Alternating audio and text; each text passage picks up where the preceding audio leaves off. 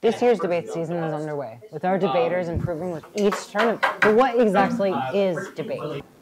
Debate, as far as the class goes, is a place where you're going to learn the skills of how to argue. The purpose of it in our session, what we're looking at is policy debate.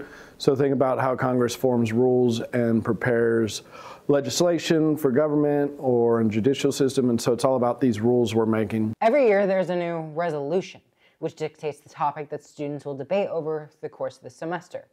So the resolution this year for debate is the United States federal government should substantially increase fiscal redistribution in the United States by adopting a federal jobs guarantee, expanding Social Security, and/or providing a basic income. So what it's asking our students to do is basically look at different policies that they would like to enact to hopefully make this possible. Students will create a case based on the resolution. Novice debaters who are in their first year of competitive debate will debate using pre-built cases, which is different from previous years, where students of all ages would build their own cases. So pre-built novice cases, the idea I think is a great idea. It's a way to have most of the bookwork part done so that your novice debaters can easily come in, pick up, and work on the actual skills in the room of debate. The issue with it is it seems more to be stunting, in my opinion, the novice debaters. When they're not building their own case, they don't understand it all the way through, backwards and forwards. JV and open debaters, who are in their second and third years, will create their cases from scratch, choosing a topic from the resolution. So the case that I've drafted is about the healthcare system and providing a federal jobs guarantee in the healthcare sector. But the case that we're currently running in class right now is about a 200% income cap, essentially, on corporate businesses between their CEOs and then their lowest paid associate employee.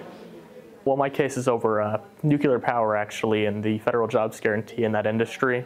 So basically what my case intends to do is work on building more nuclear power facilities along with giving people jobs who don't currently have jobs. During tournaments, mostly, I would say it's on the negative side. It's been kind of hard to find evidence to argue other people's cases, but after a few rounds, we got the hang of it and we realized it's not as hard as it seems.